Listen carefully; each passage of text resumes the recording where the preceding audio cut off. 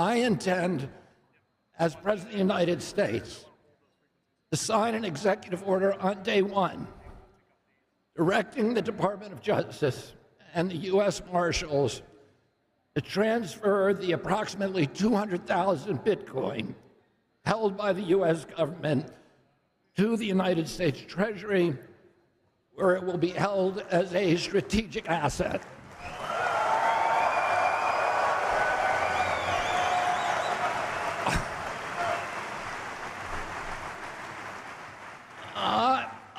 On day one as president, I will sign another executive order directing the US Treasury to purchase 550 Bitcoin daily until the US has built a reserve of at least 4 million Bitcoins.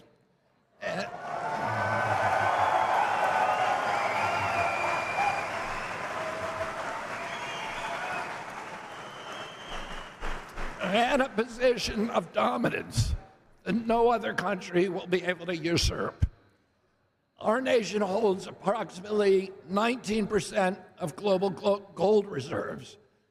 This policy will give us about the same proportion of total Bitcoin.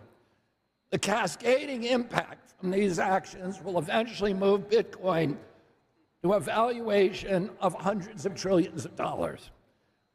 On day one as president, I will sign also an executive order directing the IRS to issue public guidelines that all transactions between Bitcoin and the US dollar are unreportable transactions.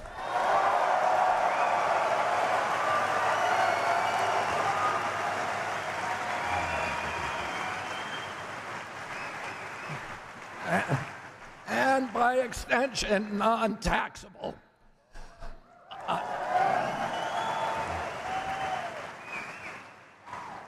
On day one as president, I will also sign an executive order directing the IRS to treat Bitcoin as an eligible asset for 1031 exchange into real property.